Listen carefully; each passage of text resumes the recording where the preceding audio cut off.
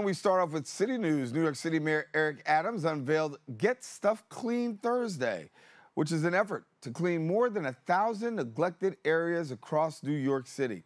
The mayor stated, quote, "America's biggest city is going to be America's cleanest city. We're investing more than $14 million in fiscal year alone to participate in the largest cleanup effort in decades." The effort will consolidate citywide cleaning functions across different departments, from sanitation to transportation, all the way to parks. In other news, Bronx Borough President Vanessa Gibson provided a contribution to help prioritize tech equity in the Bronx Aerospace Academy. Our BronxNet reporter Brittany Schuyler-Aubain brings us the details. As a part of National Digital Inclusion Week, Bronx Borough President Vanessa Gibson joined District 8 Superintendent Faya Davis, Bronx Aerospace Academy Principal Jose Zayas, and several students at the school to announce a generous allocation. We just want to show our love to the Bronx Aerospace High School with an allocation of $163,000.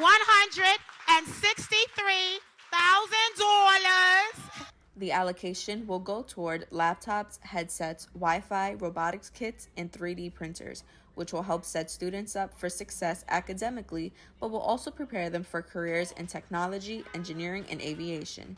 As VP Gibson mentioned, far too often, Black and brown students are at a disadvantage due to a lack of adequate preparation. Now, she is taking the steps necessary to ensure Bronx students are not affected by tech inequalities. When our students of color are given access and opportunities, they will truly, truly succeed.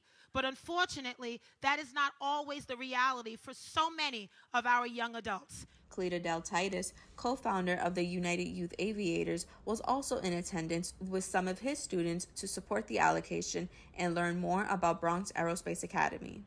Titus mentioned how important the contribution is because the biggest obstacle for potential students is the hefty price tag. When you have programs like this that'll start these kids based on scholarship, oriented, then it really helps them break that barrier. And I believe that's where the barrier comes from us in the inner city community for Black and brown, like you say, because we don't have the money to get exposed to this industry. It's a very costly one. Bronx Aerospace Academy, located in the Gun Hill section of the Bronx, focuses its curriculum on technical training with concentrations in engineering, aviation, and computer science.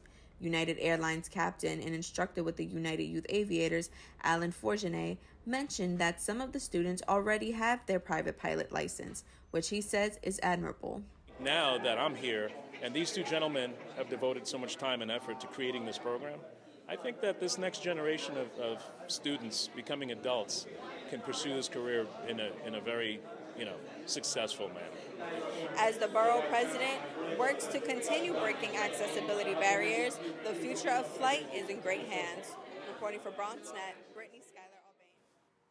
And thank you, Brittany. That is all the time we have for our Bronx updates. We have to take a quick break, but we do have more open when we return.